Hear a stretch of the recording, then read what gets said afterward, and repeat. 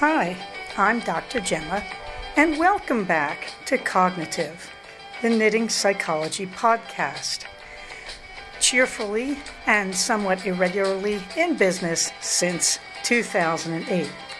Segments today may include what's on my hooks, needles, and spindles, a strategy, something I really like, put a lid on it, oh shoot, and blather.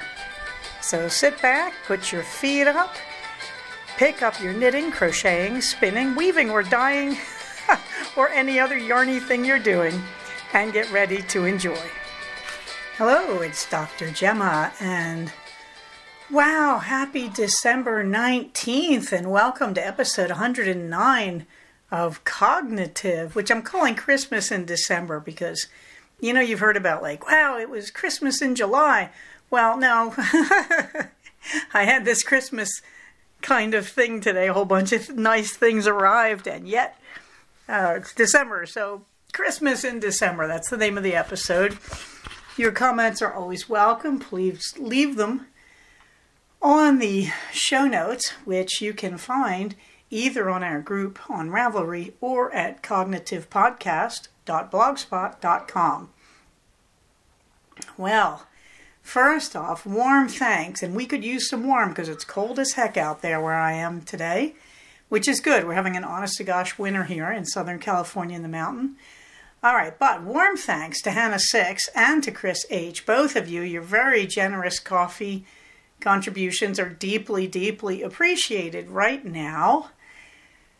I cannot tell you how much I appreciate it. It's been kind of hairy around here lately, and all I can say is I'm taking the Christmas in December trend right now to mean that things are now about to go great, and things will be good and better and all that. So thank you. You are part of the Christmas in December. Happy days are here again, and thank you for the gifts. You are part of that whole thing. So I really appreciate it. I cannot tell you how much I appreciate your contribution. You know, I'm just really grateful. There we go. I also want to thank everybody who has sent good wishes to me in response to my illness. However, now, COVID. Well, I haven't got it. And so I have got RSV. And so does my son. And now my husband does too. They've both had chills. My son is coughing and hacking. My husband is really miserable and achy and chills. Yeah, so what am I going to say to you? Well, first off, even though my son is actually the most careful of all of us, they probably got it from me. Even though I've been really careful, we haven't masked up inside the house. Look, I'm just going to say it. You have to be real. We're in the middle of this trifecta of flu, COVID, and RSV here in Southern California. My office, people in there got it and got really sick, got COVID. And, of course, I've got RSV. And, of course, we had a Christmas party, and, well, we're actually doing pretty well, all things considered. I didn't go because I had RSV. But, again, you just can't get away with anything right now. You just can't. So the COVID warnings are still there. You know, especially wear a mask and wash your hands, I think, is the biggest, although socially distancing is right up there. And, of course, please get your vaccines. Just get them renewed. They have the new variants in the shots. Please just get the vaccine. Please get a flu shot, really. And, you know, if you're of an age or of a vulnerability, pneumonia shot, shingles shots, you want to do that stuff. So I am recovering well, which is great because I have 1 week of work left, and then Romule hits for me. The boys are just starting to go downhill, so they're going to have an ugly week. Fortunately, my son is off from school, so they both can just lie around the house and hack up their lungs if they need to.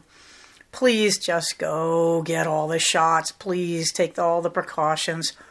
It's not the best way to spend Christmas. I'm glad that we're pretty much going to miss that. Hopefully, if all goes well, the boys will be recovering by Christmas Eve. All I keep thinking of is what it's going to be like a week from tonight. And you'll know because I'll probably record. Get everybody their shots. Take care of everybody. Okay. What is on my hooks and needles? Well, I finished nothing, but I lied to you. I finished one thing, and that is the Pearly Shells Advent Calendar box. This was 12 minis and then a full-size skein of yarn, and the theme was Northern Lights, and it was a little eclectic for my taste. However, I was holding out for Parcel 13, which was the big skein, because I figured that's got to be some kind of wondrous blue for the dark blue sky behind the Northern Lights. Unfortunately, it wasn't. It was an acid green. Now, acid green has its uses in this world, but one of them is not anywhere near my skin, because anything with that strong a yellow tone will make me look like I've got jaundice or liver failure. I just turn yellow in response to it, and I don't look good in yellow. I look really, really sick. So I looked at it and said, still beautiful, and I will probably stick that green skein into socks. It'll make some fantastic blueberry waffle socks, in fact. But I thought, well, what am I going to do with all those minis? And of course, you can look under finished and see my solution. I went through all the indie dyers I could think of, knowing exactly the color I wanted of blue. And the best version I got was Biscotti Yarns. This is their colorway denims, but to be honest, I ordered also one of their colorway Nuit and another of one in green called Epinette in teal, because I also have a beautiful series of minis that I bought from Teton Yarn Company, and those also need to go into a shawl. So I wanted some really good sock yarn colors, and most of my sock yarn, strangely, is in browns. I'm not really sure what that's about, but it's nice to get into some nice blues, so we will see how that all works out. But I am finished the Pearly Shells Advent calendar. In progress, No Love on the lane splitter skirt. I can almost taste it. I'm so eager to do it. However, where the love happened was the Don't Know Yet blanket is now 4 rows in. I've actually sewn the tiny seams block to block on 5 rows, but 1 row is the very top row, which is a dark blue frame, and the bottom row is a black frame. So I'm starting from the bottom, and I'm kind of doing an impressionist painting of a sunrise or a sunset. So it doesn't look like much now, but it should look like the water slowly brightening as the sun is rising over it, and the sun will be in the left bottom, actually more like middle, and then there will be a, it will be like a corner, like a triangle, and then the beams of light will be coming from it. Anyway, what this really means is I've been able to fake it. Knowing what I want and knowing how much of these colors that I'm working in currently I have in terms of blocks, it's been working out really nicely. And so I'm doing this kind of impressionistic color blending and thinking about the light. If you look at it, you'll see the lighter squares are more towards the left, because that is where the sun will be when I get to those colors. I'm having a great time. I've also seamed completely together now the first 3 rows. I've seamed them to each other, and then you can see a picture in the show notes of the 4th row, which is clipped on at the appropriate places. So you put a clip in the corners that match, and I am very slowly seaming that now. And I have the 5th row, and the blocks are clipped together in a row of 19, and that also was arranged on top of that. So I have the 5th row, and the 5th row I'm in the process of just sewing the short seams block to block, whereas I am sewing row 4 to the long edge of row 3. It's huge. It really is shockingly big, even at this size, considering it's going to go to 19 rows of 19 blocks. This should be quite hefty by the time I'm done with it. It has already spent time on my bed. Minerva, normally you need a cat at times like this to lie on your blanket or your quilt. Back in the day when I was learning to quilt, we referred to this as the cat blessing the quilt, because you work on a quilt or a blanket and you can't keep the cat off it. So you have to go the other direction. You have to say they are bestowing a blessing and you should be grateful for it. So Minerva hasn't really blessed it. She's walked across it, but she has not deigned to lie on it. However, she's here with me, ignoring me regally from the windowsill. However, she does really like the temperature blanket, so I'm pretty sure she'll like this one. Meanwhile, No Love on the Pennsylvania Dutch embroidery, the Wrapped in Tiny Chains, No Love. The Lady Eleanor, you may remember in our last action-packed episode, I told you that I actually broke the needle my circular 10.5. So I sent off to One Big Happy Yarn Company to get 2 sets, count them, 2 sets of 10.5 40-inch ChiaoGoo. Well, they took forever. And I thought, boy, you know, you'd think they would like go a little faster. It's like they put it on Pony Express or something. It's only coming from Missouri. Well, they apparently knew it too, because they sent me a large project bag, and it has a solid rectangular bottom that holds the bag upright and open. Currently, it just about fits my beautiful Lady Eleanor. So I have started up with a passion on the Lady Eleanor. It's so great to be able to knit on it again. And I am just getting to the end of skein number 7 of 12. Meanwhile, when I had to stop on the Lady Eleanor, this made me stop and take stock and count skeins. And I realized I thought I only had 11 skeins of the Coral yarn I need. Turns out I have 12. So this is really wonderful. So yeah, I have all I need according to the pattern. And I am whizzing through skein 7 and heading rapidly for skein number 8, which is wound into a ball to make it easy and usable. And the Lady Eleanor is very large now. It goes all down my lap from like my waist to the floor and spreads wide and keeps me warm. It's like wearing a lap blanket as I knit on it. So that's a really happy thing. The Romeo plans, of course, at my feet. I have, apart from the millions of blocks now for the Don't Know Yet blanket, which, by the way, I am still crocheting 1 square a day for the Don't Know Yet.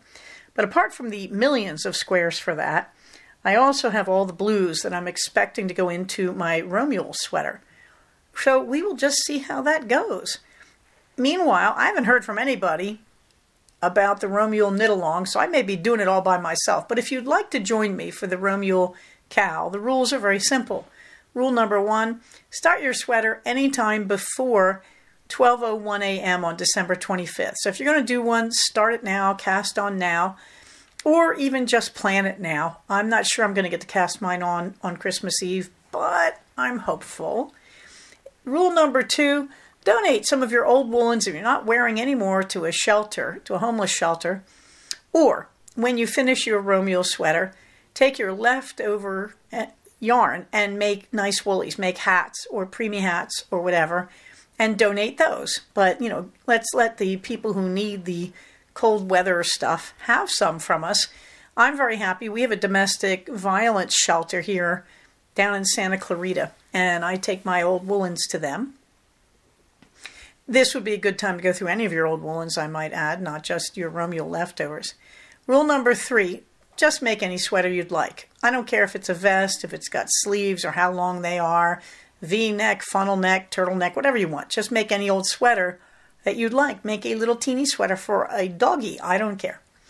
Rule number 4, drink good tea and eat good food because it's Romeo and you'll have leftovers from Christmas, right? And that's what you're supposed to do. Rule number 5, you should try to finish your sweater early in the new year. I'm calling it March 31st, but really, it's a Romeo sweater. There's no rules, except the ones I'm saying right now.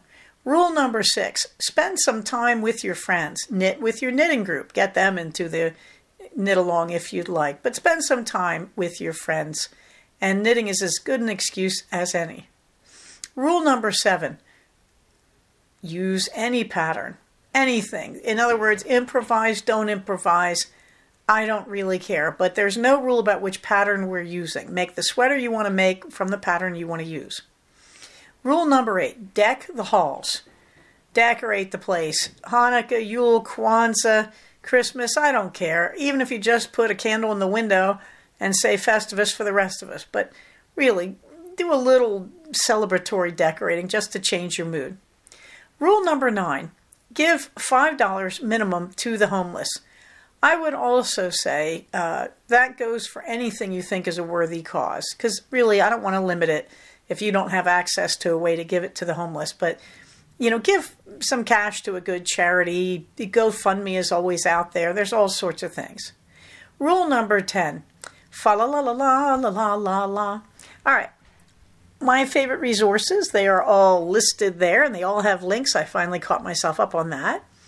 Dizzy Blondes, we have some good news. Speaking of Christmas in December, at last, my electric Eel Nano arrived today. Well, it's been around at the post office for a few days.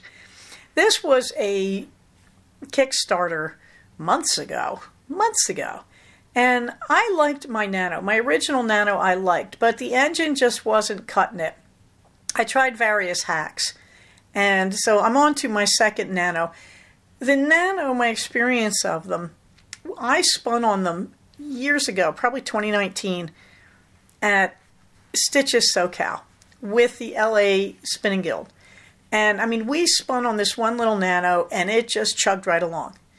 And I had that experience over and over till I got one of my own, and mine just did not work that well. It just wasn't that great. I have to admit, for the cost, which I think at the time I paid like $60 out of a... No, I don't remember if I ordered it off his site or if it was one of his upgrades. I just like the Nano because there is nothing that's going to beat it. That you can take it on an airplane, it doesn't set off all the alarms, it fits in the palm of your hand, you can spin right there on your tray table. I think the quality has been uneven, but it's the only hand-sized pocket spinner I've ever seen. And it's just been so much fun, even though it's been kind of inconsistent, that I would recommend it. So, my newest Nano is now sitting in a box, in a basket, on my little table here in my study. And frankly, that's another project for Romuald, to get the Nano going, because I have all sorts of bits and bobs I would like to spin. In the meantime, I am still spinning one brushful, one tiny little fuzzball of Minerva every day, one per day. I'm starting to get a respectable amount on my drop spindle. This is a balsa wood drop spindle. I believe it weighs 1/4 ounce. Yeah, it really does weigh only that. And it was from the wonderful Yorkie slave, who I do not believe is making them any longer. But I was going for as light a spindle as I could go for, because I was spinning, at the time I bought it, I was trying to spin short fiber. It wasn't cotton. I can't remember why I bought it so light. I think because I thought I would get a thinner strand regardless for my single. Regardless, shortly after I got my Yorkie slave spindles, I started spinning dog fur, which can be a very short staple at times. And so I can't recommend these really lightweight spindles enough, but you have to really hunt now to find them. There was a time when they were more in vogue. I do have the link for Folk Shawls by Cheryl Oberle in my Dizzy Blondes section. Do with it as you will. It's a great way to use your hand spun, is what I would say. On to a strategy. Well, we were on the interpersonal strategies, but I have deferred them to go to the holiday strategies. And I'm going to go with a tried and true holiday strategy, and that is, as crazy as it sounds, try to keep as much as possible to your normal. Number of reasons for that. Number one, because if you do everything out of kilter, nothing is special. Your whole time is just weird. In other words, special events are special because you're contrasting them with the more tedious norm. So, Reality 101, it won't be special if you just make every day crazy, chaotic, and out of control. Number two, if you have kids, particularly toddlers or disabled kids, which are not exactly the same thing, but both need routine. And so while it's a lot of fun for you to break your routine, it can be really disorienting for little kids to break your routine. If you have somebody in your family, no matter what age, with any kind of cognitive disruption, breaking the routine can be really, really disturbing and really challenging and upsetting, okay? So you really do want to hold to your routine. You want everybody to get their normal piano lesson, or their normal time at the gym, or their normal time to go for a run, or their normal time to study. The other thing, and this is for the parents, look, if you've ever taught, you know the holidays are a nightmare for teachers, because you spend months getting the kids kind of worked into a routine, and then you disrupt it for 3 weeks if you're in our current school district. And so everybody gets out of it. Everybody gets sort of lazy, and kids tend to forget what they learned in the first semester, and they continue the class in the second semester, and the teacher often has to gain ground again that she thought she had already conquered with many of the class. So it really is important that your kids are going to be disrupted enough by the holiday routine when school stops and they lose all that structure in their day. And it's really nice for a day or two for them to be able to lie around and, play with their screens or watch TV. But after a few days, kids get kind of grouchy and irritable and confused and disrupted. The reality is, most humans do really well on a schedule. Most humans like routine with a little bit of variation. Most humans don't want crazy, unscheduled, chaotic days. How do you know this? Well, there's tons of research, but also, look, people get up at the same time every day. I mean, if you want evidence, people get up, and what do? They do the same thing when they get up every morning. They have a morning routine. Humans, if you leave them alone, we make routines. They make us feel secure. They make us feel safe. So what I would tell you is one of the most important holiday strategies is try to keep your normal going, because you don't have to do anything at the holidays to make things get weird. They will be. There's a giant tree in the middle of your living room if you're of that faith, okay? In other words, like you don't have to do anything too weird. There's already some strange things going on. So, you want to keep to the routine, and it's going to make the ceremonies and the joyful interruptions of the holidays much more meaningful. You go through your normal day, you gather around the table, you light the menorah. That's not going to be special if all day long you're doing anything except your routine. That it makes it special to break from the routine, so keep that routine around. But also humans prefer their routine. We feel comforted by it. So please, you're going to have enough disruption with people visiting and going out to special events and doing special ceremonies in your home. That's enough. You want to maintain the rest of the world as routine and normal and comfortably as you can. All right, on to the fluffy books. I'm still carrying all the books I haven't finished. But in case you're wondering, I'm still in the Lynn Messina series, the Beatrice Hyde Clare series. I'm up to A Nefarious Establishment. And they're still a lot of fun, but for various reasons, I ended up listening and looking at other things. So, I read a little bit of Deaf again, which is still amazingly readable. I just need to give it the time. It's in a paper-bound copy, which I haven't been carrying around, which is why I'm not reading it. And it's much more interesting. It deserves better than this. However, I did start listening to the Lady Emily series by Tasha Alexander. I should love these. These are everything I would like them to be, and yet I can't warm up to them. I think it's hard to explain. They feel a little bit derivative in some ways. Now, Tasha Alexander is a very careful researcher. She really gets it right. The other thing is, while they are Victorian, they're just about Edwardian, that she's setting them very, very late in the Victorian era. That's refreshing. Most people set them, Victorian cozy mysteries, they set them far earlier. Next thing is, these are not cozies by any means. These are suspense novels. They're very detailed, very twisty, intricate plots, very intelligent, very heavily researched. So I think that may be my objection, is that I feel like I'm working a little too hard for these things, whereas I think most people would really like them. I have to tell you that Tasha Alexander herself is very literate, very well read. She talks about the classics to my heart's content. Her major character is slowly educating herself in Greek classics and then planning to go on to the Romans. A woman after my own heart, hangs out in the British Museum.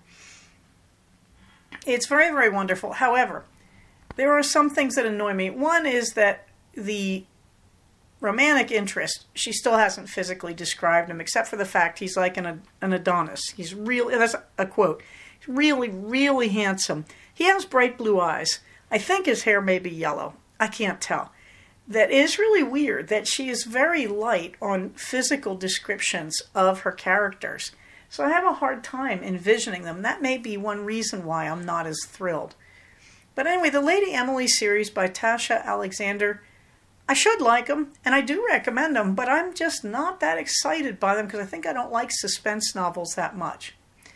What I do like, on Netflix, I started watching The Queen's Gambit, and I watched it through this week. It's sensational. It's really sensational. I can't recommend it enough. There were places in it where I thought, oh, okay, we're sinking into formulaic stuff. No, it never quite goes there. And I was really not alert enough about what was being said, that there's a few themes about what makes family, what makes loyalty and friendship, and what makes control and dependence. And it's deep stuff. The last episode is simply wonderful. And what I really got a high on is a lot of it is in Soviet Russia. I was in Soviet Russia, not in her role by any means as a chess competitor, but they get it so right that the feeling of everybody is very inhibited, everybody feels like they're being watched, everybody is being watched, you're not really sure who's watching you or what they want out of you. It's very much the way it felt to visit Soviet Russia back in the 80s. She's visiting in the late 60s. But the other thing I would tell you is they capture the way Russia felt. They capture the way it felt to talk to native Russians, who are among the nicest human beings I've ever encountered. And they capture that. And the ending is absolutely wonderful from every aspect. And it ties together, the thematic ends beautifully. So I highly recommend The Queen's Gambit on Netflix. My one hesitation is they present it as when she is stoned, she plays chess better because she can envision the board in this very graphic way. There is no way in hell, I believe, that being high would do that for anyone. However, thematically it works, and it leads to a wonderful ending. Something I really like would probably be that, but I have other things. But I highly recommend, here in the Fluffy Books, I highly recommend The Queen's Gambit. Something I really like, two things, very simple. One is, as you know, I have been tea tasting wildly, and a lot of my attention has been focused on Harney and Sons teas. I do believe they're using sugar. I can't get a straight answer, but they can soak the leaves in sugar. Okay, so I do believe there may be some sugar soaking going on with the leaves. However, I have to say, we have hit on a favorite, my son and I, and that will be their chocolate mint tea. This is a black tea, and it has strong overtones of mint and chocolate, peppermint and chocolate. I believe it comes in a decaf. I'm not absolutely sure as I say that, but there is a link right to the chocolate mint tea. Harney & Sons has a huge selection of pretty much everything. Name just a tea type, Darjeeling, Ceylon, or Orange Pekoe, Earl Grey. Name just a type. They'll have just the black tea type. But then they will blend and mix into various combinations. So it gets a little dizzying. I would tell you, in America, on a package, you have to list ingredients. That's the good news. Bad news, you don't have to say sugar unless it's a huge part of it. So in America, they say, and natural flavors, and sugar is a natural flavor. It's from a plant. So you have to be careful. When you get a tea and it says these things and natural flavors, often that means you have some sugar soaking going on. You got to be really careful with herbals. My experience, anything fruity, it's likely they've added some sugar or soaked it in sugar. So I'm a little nervous about that. However, I do believe you have pretty good control with Harney & Sons. I've been following two rabbit holes with them. One has been their mint flavors. The other has been anything called such and such spice. So it's been a lot of fun. I do have one order out that has their Ceylon tea. I really like a good, cheap grade Ceylon tea. Now, for you Americans, Lipton is the exception. Lipton is an Orange Pekoe. I'm sorry, I don't know what they're putting in Lipton, but it's nothing I can identify as tea. I think basically the tea comes from the leaves and Lipton just grinds up the twigs or something. So, you haven't had a real good Orange Pekoe until you've had a straight up Ceylon and get it in a black tea without tea bags. You just want to taste the tea, not the paper. And so I'm waiting for the Harney & Sons. Everybody and their cousin has recommended the Paris flavor. I just got it today. Boy, it's unusual. I'm going to have to develop a bit of a taste for it. It's certainly good. Would it be my favorite? I don't know. But what's interesting, it is flavored like currant, or if you're an American, raisin.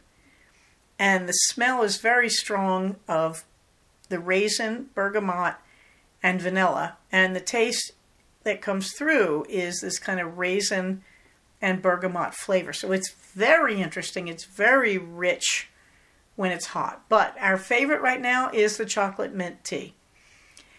The other thing I really like is I'm now in my winter uniform. And I just love this. When the weather gets cold enough, I wear a uniform of layers. The bottom layer is just fast, well, apart from, underwear and a bra. The next layer up is fast fashion, really. It's turtlenecks, because I'm from the Northeast in America, and also leggings. And you can get these all quite cheaply now, that there's all sorts of fast fashion turtlenecks and leggings all over the place. So that's nice, but that's my under layer. Back in the day, I would have been wearing like a waffle weave type of underclothing, like long underwear. But now I've replaced that with leggings and turtlenecks. Okay, over that layer goes my homemade skirts, my homemade sweaters, and also my knitted socks on my feet. And any kind of neckwear, like right now I'm wearing my heart scarf, the Nora heart scarf, you may remember. It curled wildly, but it's still attractive. It's just beautiful colors. But I'll wear that or some kind of neck gaiter. I deeply, deeply enjoy that. I deeply enjoy wearing my handmade clothes. I'm hoping over Romeo, I'm thinking at least, if I can find the right fabric, I may make myself a few more of those skirts. Because I have to say, the turtlenecks and the heavy sweaters with a skirt over it is pretty sensational. If you can't get a long full skirt, which is what I like, if you can't get that, Holy Clothing Company sells beautiful Victorian length walking skirts, and I have one of those to fill the void. They're about $100, whereas I can make my own skirt a lot cheaper than that just by using a half circle skirt pattern and a little bit of elastic and 4 seams. A simple skirt is ridiculously easy to do. If you don't buy it from Holy Clothing, which is going to be about $110, and also, if you have your own sewing machine, which is about the same cost as a Holy Clothing skirt, if you don't mind my saying so. And these are all straight, easy seams. So you shouldn't be put off from making yourself a few really nice elastic waisted skirts. I would tell you too, go look at easy patterns for skirts. You can get broomstick skirt patterns, just a straight skirt, or you can branch out as I did into half circle and full circles. I happen to love my half circle skirts. I like to make them very, very long. They're almost down to my ankles. Put a lid on it. Well, I am still doing the tea tastings. As I said, I have the image of my tea tasting for Harney & Sons Paris that I posted today, including the ingredients. I've been looking for a good format. I make these kind of combo photos, and I like to show the ingredients and what the tea looks like and any other information. And I think I finally hit a good format for that. The tea there is the Paris tea. You can see its ingredients. I'm having a good time with the tea tastings. I'm not really sure why. It's just a thing I want to do right now. So I try to do roughly one a day. It's more like one every 2 or 3 days. I'm also posting tools that I use, like my various tea infusers and strainers, just so if you're interested, you can see how, serious hardcore tea drinkers do it. One of the things we do is we don't tend to use tea bags or sachets.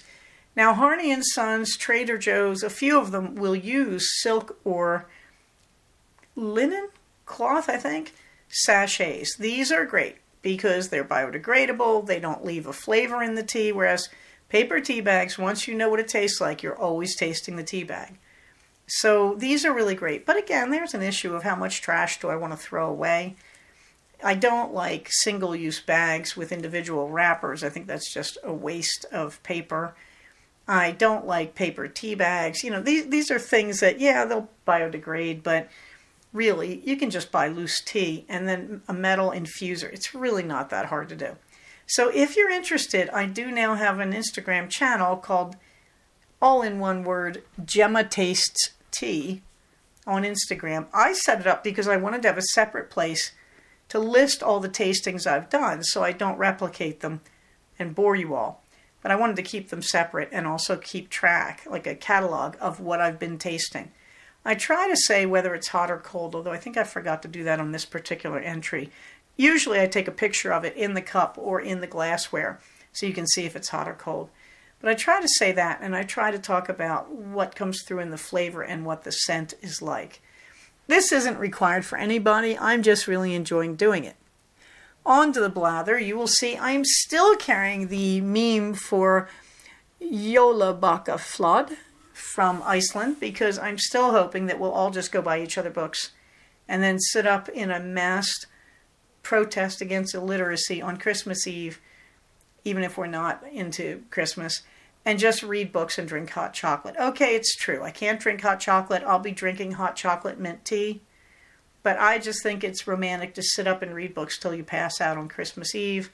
If you're not celebrating Christmas, it's idiosyncratic to do that. But still, it's kind of fun. The big news this week, weird but true. I won Therapist of the Year at my practice, and I'm rather enjoying that. There is a picture of the very generous trophy thing that has a very nice message on it about me helping to improve the mental health of the community. I mean, it's a really, really nice thing. Of course, I'm waiting now for some little kid to walk up to me and say, "I see dead people," and to find out I'm actually Bruce Willis. And, well, anyway, that's an old M. Night Shyamalan movie, and I'm sure you can look it up. But no, I have the Therapist of the Year prize, and it's very beautiful. Apparently it comes with a spa package, but that hasn't arrived yet. It also came with a rather large frame certificate, and of course the trophy itself is, it looks like it's acrylic or crystal. It's just beautiful. Anyways, very thoughtful. So, wow, that was weird. I don't think it was by common acclaim. I think it was the management staff just got together. And I think what affected it, too, was things like I get all my paperwork in on time, which makes me happy now, because that's right, that therapy is about more than just talking to a patient. It's about the whole picture of maintaining charts and managing them in case there's crisis. So I feel really, really nice about Therapist of the Year. I have to admit, I'm a little embarrassed by it, but it seems really great to have gotten it. This is my second go-round. I got it, I think, in about 2003, 2004. From the clinic where I trained. I took over their quality assurance and really pushed it into line and worked hard on it. And that was a popular vote. Nobody likes QA people, but yet they liked me. So that was really wonderful. So this is nice. I'm very proud of myself. Twice in one lifetime. Who knew? 2 different practices. ASL, I'm trying to teach myself 5 words a day. I am readying myself for ASL 102 in February. I have missed the deaf events this week because of my sickness, which is a bit of a bummer, but I want to keep myself up on it. The pup date, everybody's good. We're all just treading water because I've been sick and now the boys are getting sick. So there's not a lot of news. There is a nice picture of our Christmas tree, which leads me to say, yes, I did have Christmas a little early because, very funny, I think my older sister sent me a mosquito tent. That it is a tent that unfolds and 2 people can sleep in it. And I'm thinking if I ever get back to Yosemite, I'll be taking that baby with me. But it's really cool. It's a big mosquito tent. I'm also thinking, hey, front yard, you never know. In the meantime, I've been buying teas. They keep sending me sales and I keep buying. Last night, Harney and Son sent me an email that said, wow, man, you've had so much of our tea. You're like an expert now. Not really, guys. Not really. But I appreciate the thought. But they sent me a $20 rebate if I bought $60 of tea. So I thought, all right, I'll take that. So I went online and just said, this is the chance, again, to sample teas I'm interested in and to do a little research on stuff I want to try. So I'm very happy that I ordered their Ceylon, just their Ceylon Black. And I ordered samplers of a whole bunch of things that I'm interested in. Chocolate tea, vanilla tea. And it's very nice. And in the middle of that, they said, well, you're spending over $50. So here is a free tin of 50 sachets of White Christmas tea. I happen to like white tea. I'm not sure what White Christmas is exactly. I think it is, we're trying to get it off the shelves because we won't be able to sell it a week from now. And so we might as well give it as a promo because we have to get rid of it for this year. So that's really cool. So I ended up getting $60 of their tea for $40 plus a free tin of the White Christmas sachets in the silk sachets. So that was nice. My new nano wheel came. That was really nice. And the award came, and that was really nice. And the knitting needles for the Lady Eleanor came, and that's really nice. I mean, it's just been this really great week of receiving things, and I did sit down last Monday and wrapped all of the Christmas gifts I then had, which is really, really great because it means most of our gifts are wrapped. And yesterday I managed to get out and buy the stocking stuff for the boys.